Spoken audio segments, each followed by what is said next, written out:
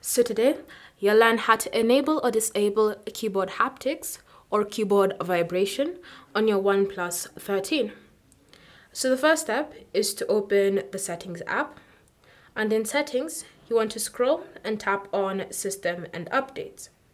From here, you want to select Keyboard and Input Method.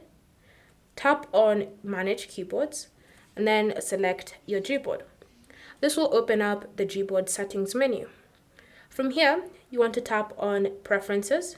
Then you want to scroll until you get to the option Haptic Feedback on Keypress.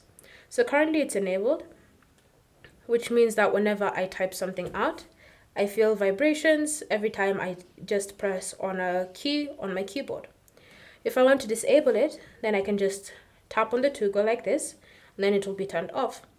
Once it's turned off, you should no longer feel any vibrations coming from your keyboard whenever you type. If you want to turn it on, just tap on the toggle and it will be turned on.